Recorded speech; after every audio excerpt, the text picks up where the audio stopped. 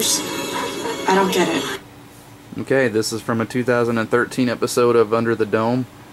And if you couldn't hear it, I'll put it below so you can hear it for yourself. They say the pink stars are falling in lines, and they mention it a lot in this show. There's several different episodes where they say pink stars are falling in lines.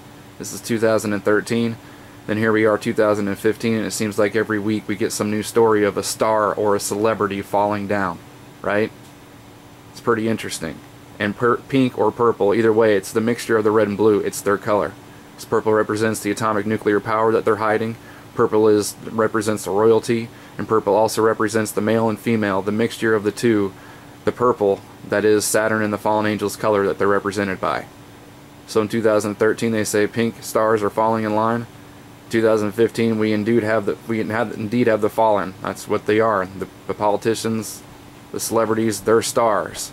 And they're falling, and they're represented by the pink and purple colors. So it's pretty funny stuff, right? Because they've fallen and they can't get up. Sheesh. Alright, thanks to my subscribers.